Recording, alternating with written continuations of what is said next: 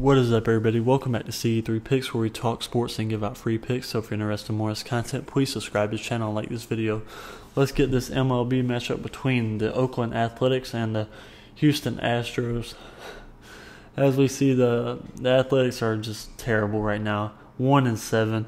Their only win was against the Dodgers, in which they won 4-3 in extra innings. And the Dodgers, they even sat out their two best players for this game. They really did not care about the Athletics. They literally sat their best players out, and still almost won the game. Should have won the game. Obviously, they were up. They were actually winning going into the ninth inning and just absolutely blew it. But they've played this Houston Astros team 5 times already this year and have got smacked in every single one. The closest game was by 4 runs.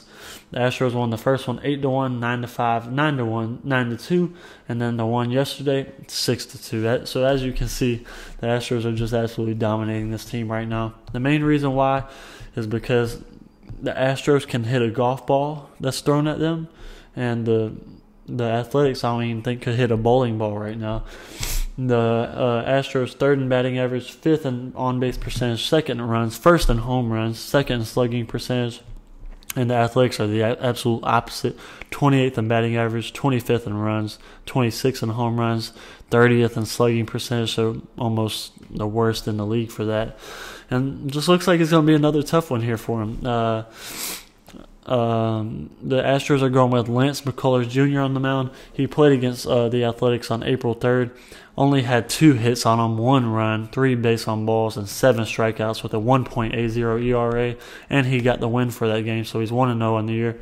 And then the Athletics, they're going with Sean Manaea, who pitched against the Astros on April 4th, had 6 hits, 5 runs, 3 base on balls, 4 strikeouts, and now has a 9.64 ERA on the year, and he was awarded the loss for that game, so he's now 0-1.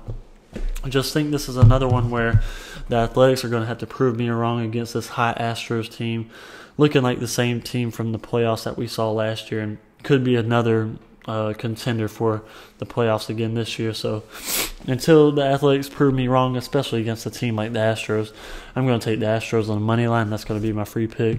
If you're interested in more of this content, please subscribe to the channel and like this video.